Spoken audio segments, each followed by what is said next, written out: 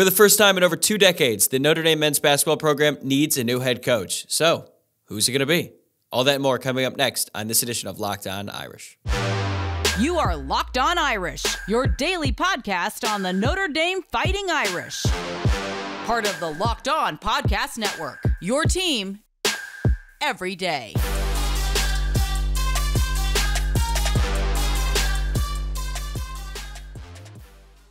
What's up and welcome to Locked On Irish. It is Friday, March 10th, so happy Friday to all of you, and thank you for making this your first listen of the day. This show is free and available on YouTube and wherever you get your podcasts, and whether you're watching or listening, please subscribe to the show, give it a like, rate, review, all that good stuff. My name is Tyler Wojciak, and I am the host. I graduated from Notre Dame in 2018. I've been podcasting about the Irish since 2020, and I'm also a producer at the Fox Sports headquarters in LA. This episode is brought to you by FanDuel Sportsbook, the official sportsbook of Locked On. Make every moment more. Visit FanDuel.com/LockedOn today to get started. And in today's episode, I'm going to be joined by my buddy Liam Nelligan, a former walk-on basketball player at Notre Dame, to discuss some of the top candidates to replace Mike Brey as the men's basketball coach. We also get into some of the guys that we want hired, including a name that you probably haven't considered yet, but maybe you should.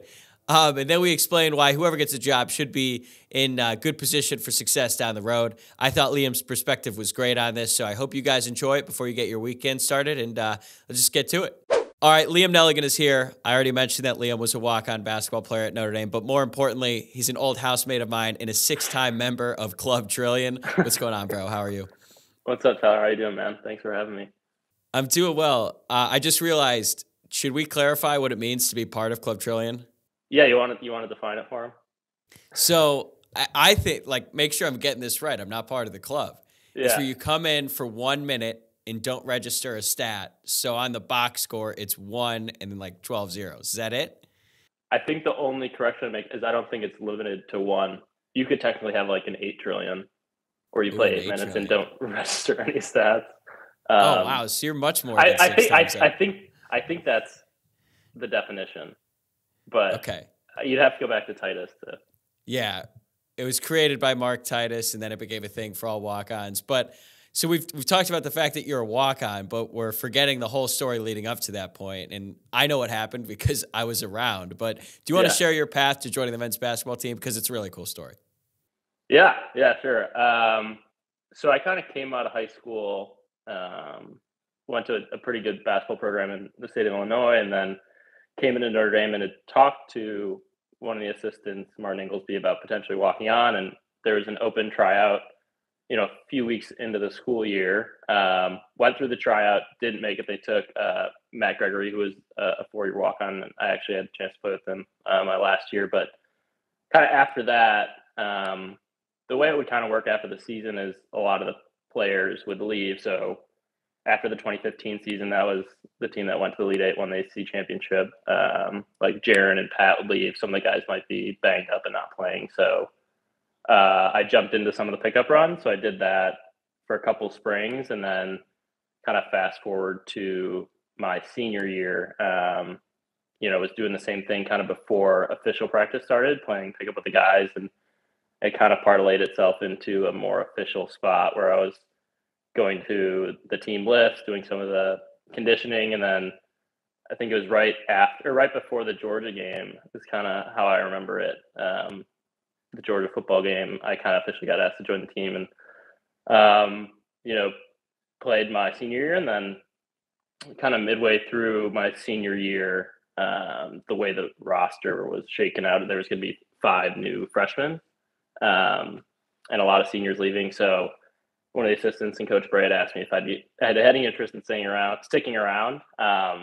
And I knew I kind of, worked the rest of my life. So I wanted to do the victory lap, and ended up taking a 5th year and playing the 2018-2019 season. You didn't even mention the bookstore championship along there.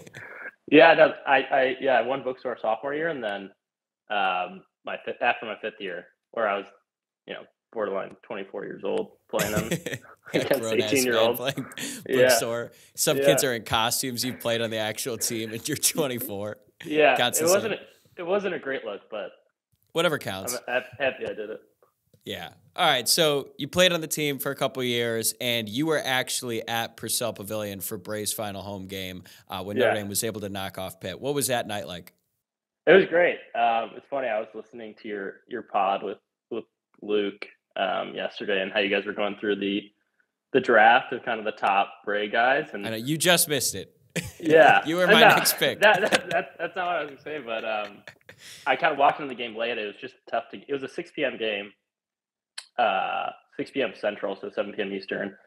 So I kind of left work, got there late, but was kind of sitting amongst the players, and it was a lot of the guys that you guys had drafted, the Kyle McElharneys, Troy Murphys of the world. So it was really cool to see them there, and kind of the support that Coach Brey has. Just I think, it shows how much like his players care about him and how much the community respects him. Because honestly, there's a decent student turnout, but it was like more just the South Bend general community that was there that filled up the seats. And an awesome way to go out. I think they lost the next 2 games, so that'll be his last win over a ranked team. In pretty cool fashion. They were up by like 18, and it got down to like 4 or 6. So we were holding our breath, but I think an awesome way to go out. And then he had that interview on the court after the game, and I think you took the quote about how you might lose some games, but you'll never lose the party, and that was kind of the mic drop moment. And then he rode off into the linebacker that night, into the backer. Yeah, you didn't make it there though, did you? I didn't. I got back on the road, but that's definitely a regret not making it out there. The thing is, like, he had publicized it that he was going to the backer, so I was like, "There's no chance." It's should be a total. It didn't look like you could even move inside. No, but honestly, should have just won. It still would have been cool. Yeah. All right. We've talked a lot about Brey, but I think now we've got to talk about his replacement a little bit. So when you close your eyes and you picture your dream scenario, who is coaching the men's basketball program at Notre Dame, and why is it Rick Pitino? I was actually starting to brainstorm until you said that. That'd be great. I saw some article about how he's at Iona now, and someone asked me if he'd leave Iona, and he kind of gave an interesting response where usually you just rule it out, like the Porter Moser getting asked if he'd leave Oklahoma, and I think Pitino didn't totally rule out leaving Iona. So it'd be interesting if the Georgetown job. I don't think Notre Dame would hire a Rick Pitino, but never know. Could you imagine that though, Rick Pitino in the smoking white suit? Like on the Notre Dame side, it's really difficult.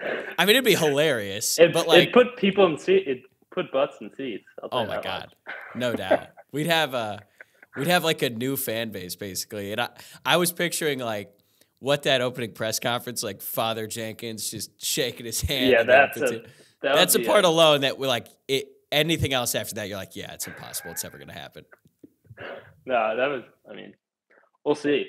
We'll be right back with Liam in a moment, but first, I want to talk to you about FanDuel. The midway point of the NBA season is here, and now is the perfect time to download FanDuel, America's #1 sportsbook, because new customers get a no-sweat first bet up to $1,000. That's bonus bets back if your first bet doesn't win. Just download the FanDuel Sportsbook app. It's safe, secure, and super easy to use. Then you can bet on everything from the money line to points scored and threes made.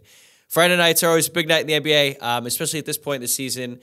I'm looking at the board right now. The Knicks have been scorching hot lately, and they're underdogs tonight against the Kings. So give you the Knicks to cover the 2-point spread on the road in Sacramento. FanDuel even lets you combine your bets for a chance at a bigger payout with the same game parlay. So don't miss a chance to get your no sweat first bet up to $1,000 in bonus bets when you go to FanDuel.com/lockedon. That's FanDuel.com/lockedon to learn more. Make every moment more with FanDuel, an official sports betting partner of the NBA. All right, so who's your dream candidate? I don't know. I think I told you this earlier. I have I'd like to see a Porter Moser, partly because one of his assistants is Ryan Humphrey, one of the assistants when I was there, so I'd love to bring him back to South Bend. I also think he's done. I mean, he struggled a little bit at Oklahoma. There's also kind of like the buyout aspect of it. I think he's like a $6 million buyout, but someone who's had great success in the Midwest. I don't know. Maybe a change of scenery would help. I think I think a lot of people are kind of pointing to like the Shaka Smart situation where he was at Texas. He actually wasn't doing terrible. I think they were like a 3 seed before they got bounced early in the tournament. But just like pressure was mounting, and he decided change of scenery. And now Marquette's doing really well. I honestly don't like. I wouldn't say I have like I've got this guy in my head, and if he doesn't become the head coach, I'm going to be very mad. So I'm interested to see how it all shakes out. I think the other names we had mentioned were like a Micah Shrewsbury from Penn State, who's having a good year, has Indiana ties. Chris Holtmann, who just won in the Big Ten tournament, that's also an interesting situation, kind of has made the tournament like 4 of the 6 years. The 1 year he didn't make it was COVID, and he's probably not going to make it this year, but pressure, I guess, is mounting in Columbus, where, I don't know, it seems like they have pretty high expectations for the basketball program. Yeah, I would say a little bit unrealistic. The Moser thing is interesting, right? Because he publicly denied it. But then again, like, what's he going to say? Yeah, I'm super interested in the Notre Dame job. Yeah, I don't think you can put stock in, like, your answers while you're the head coach of a program. He definitely denied it. But that's an interesting one where, Oklahoma also probably has high expectations for a basketball program, and if he were to leave, they don't have to. Because the issue is with a lot of these schools, like in Ohio State, for example, if they fire Holtmann, they got to pay him like $20 million. So if they want Moser to move on, and it's probably easier for Notre Dame to hire him than for them to fire him. But yeah, and Moser, they kind of need him as they transition into the SEC. Like the Big 12 is so loaded, and I think that's a big reason why Oklahoma hasn't been as good this year. So they need him to lead the way. But he did preface his, denial of interest in the Notre Dame job by saying, I'm a Catholic kid from Chicago. Like no one in the history of the world has ever said, I'm a Catholic kid from Chicago, and then I have no interest in Notre Dame in the same breath. Like that's literally never happened. So I don't know. I don't know if I'm totally buying it, because I know the buyout, but his name still keeps coming up. And you mentioned Humphrey too, so maybe he's trying to push him to go back. Yeah, although he just left South Bend on his own court, so I don't know if he'd want to come back. Yeah, I know you did some South Bend bashing on the pod. So. I know. I've toned down my South Bend vitriol, I guess you could say. But I like Holtmann. I know the stock is low on him. Ohio State fans have wanted Holtmann fired for months now, but I don't think Ohio State's in a position where they would do it, at least not now. Maybe if they have another really bad season, or if Holtmann just chooses to leave. I think it would be Holtmann's decision where he just wants a fresh start somewhere else, because the relationship there is so toxic. And his stock is down, but he was 70-31 in 3 seasons at Butler. And despite this season has been really bad at Ohio State. Like let's be honest about it. But I still think he's a top 20 coach probably in the league.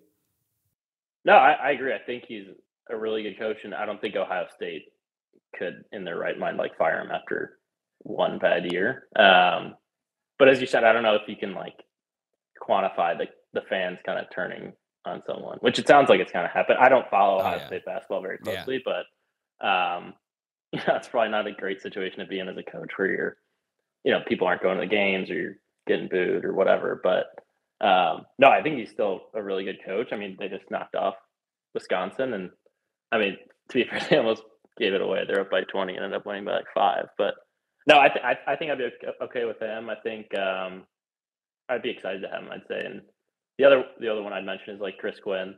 I think the NBA to college transition would be interesting, but I mean, I don't know if there's more like well-respected coach in the NBA, a more well-respected coach than Spoelstra, and being like part of the Heat.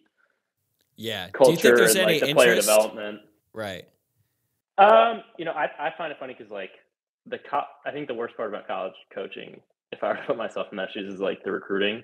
I think that's no doubt. Yeah. kind of brutal nowadays with NIL, and like the just talking to some of my friends that have gone into it. It's like you're texting these 17, 18-year-old kids because you got to stay in front of them.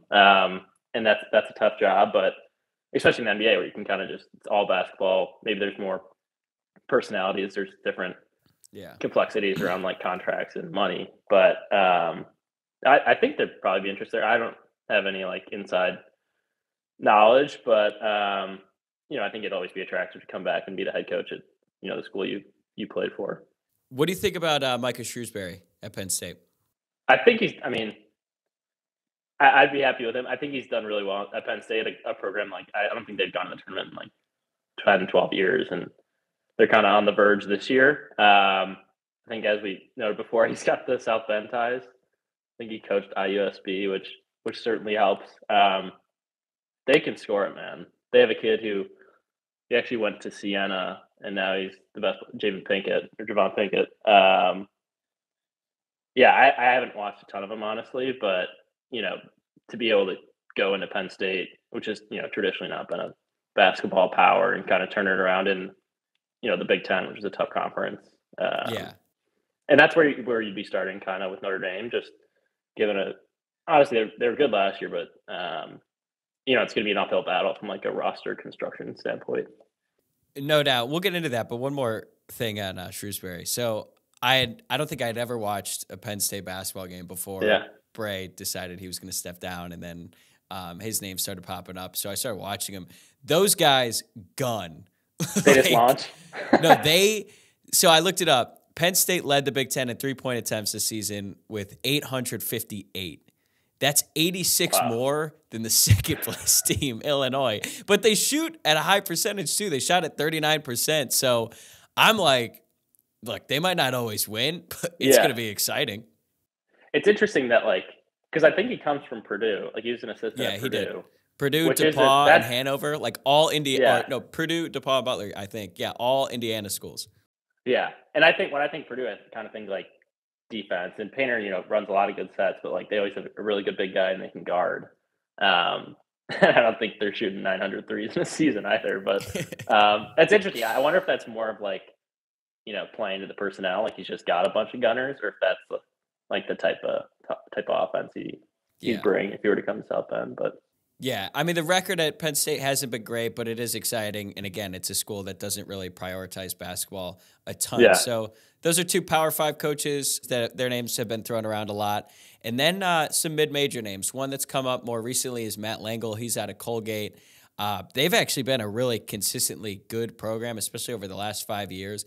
They've won the Patriot League tournament 3 out of the past 4 years. But, what do you think that transition is like for a mid-major coach to go to a Power 5 school? Even if Notre Dame isn't, a Duke or Carolina, it's still a pretty big adjustment. Yeah, no, I think so. I think it's just the recruiting battles that you get into. You're recruiting against the Bucknells of the world, and you go up and, for Notre Dame, a lot of times it is an uphill battle if you want to get a top 60 guy, the guy you're competing against Virginia, Carolina, and Duke and the ACC, and then not to mention, it's not just teams in your conference, but teams in the Big Ten, teams in the Big 12. So I think the recruiting is probably a big adjustment. You obviously have more ammo. You've got a facility, you've got a lot more money to throw around. Your conference kind of speaks for itself. But, I think someone from a Patriot League school would probably understand the academic limitations. Colgate's a really good school. At Notre Dame, you probably aren't going to be able to get everyone. And I think why Brey was successful is he knew who he could get and got those type of guys and developed them. But I think it's Brey came from Delaware too. So I think the people have made the jump, and it's kind of just a case by case. Yeah. And whoever the next coach is going to have an uphill battle given the state of the roster right now. I've been over this before, but Notre Dame is likely going to lose their 5 of their top 6 leading scorers from this past season. It could be more depending on what Starling or Lubin decide to do. Mm-hmm. And there's only one high school recruit coming in at the moment. But that being said, I still think it's a really good job, and I assume you do too. So why do you think it's still an attractive job in college basketball? Let's disregard the immediate future and think more long-term. Yeah. I think what Notre Dame has going for it, first, something that Coach Brey worked really hard for and finally kind of got in the last couple of years was the new practice facility. And I don't know if you've seen the Rolf's Basketball Hall, I believe is the official title, but it's I've been in Rolf's plenty when I worked there, but I have not seen the new updated facility. I was swiping in IDs for a good portion of my time as a student, but not in the new facilities. Yeah, that's fair. I mean, it's a massive building. It is big. House the entire, undergrad and graduate recreation center or whatever. So I think it's the biggest by square footage, and they've really done a nice job building it out with, the weight room, 2 courts, a video room, hot tub, cold tub, anything you could imagine. So I think they're on a level playing field as far as facilities. I don't think that's the most important thing, but previously when we just had the pit and then you're comparing yourselves to what they have at Carolina, Duke, Virginia, it was a little bit tougher. that's the first thing. I think the second thing is you're in the ACC, so like I think that's attractive when you see a lot of these kids come in. It's like that's a part of it. Like you're going to go play at Cameron, you're going to play Carolina. If you do well enough in your league, you're going to make the tournament. And then I'd say like the state of the ACC is an interesting. Definitely makes it interesting too. Just given Kay is retired, Roy Williams retired, Boeheim is going to retire.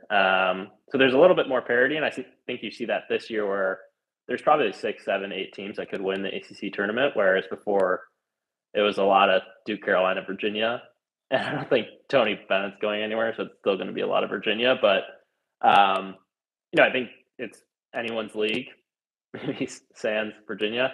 And I think there is a Notre Dame basketball brand, thanks to Coach Brey, where like it's an attractive place to come and go. I think whoever comes in can kind of put their stamp on it as far as style play, et cetera. But I think Notre Dame basketball like carries weight nowadays, and that's something you can kind of use the jumping off point. Yeah, I mean the back-to-back Elite Eight runs. It was so impressive in the moment, and I think we're going to look back on it in like 15, 20 years and realize how pivotal that was for the program and the future of it. So you mentioned the ACC and the changing of the guard there, like no Coach K, no Roy Williams, no Jim Boeheim, no Mike Brey. How do you think the future of the ACC like plays a role in whoever the next coach is and what they end up doing at Notre Dame? Yeah, I think it'll be interesting. With all those guys moving on, I think there have been some good young coaches stepping in, like Forbes at Wake Forest, or Kevin Keats has done a nice job at NC State. And honestly, the guys replacing, Kay and Roy Williams have done, like, not Hubert Davis went to the national championship last year, obviously a down year this year, and we'll see if they make the tournament. But, it's still going to be tough. I didn't want to, portray it as if like Notre Dame's just going to step into like a top 4 seed double bye in the ACC tournament. But it's open. I think there's room for, someone to kind of establish themselves. I think outside of Virginia, it's, and you can't write off Carolina and Duke yet. But we'll see. Yeah, I actually think it makes it a more attractive job because the ACC still has the status, but you're not going up against these Goliaths and Kay and Williams every year.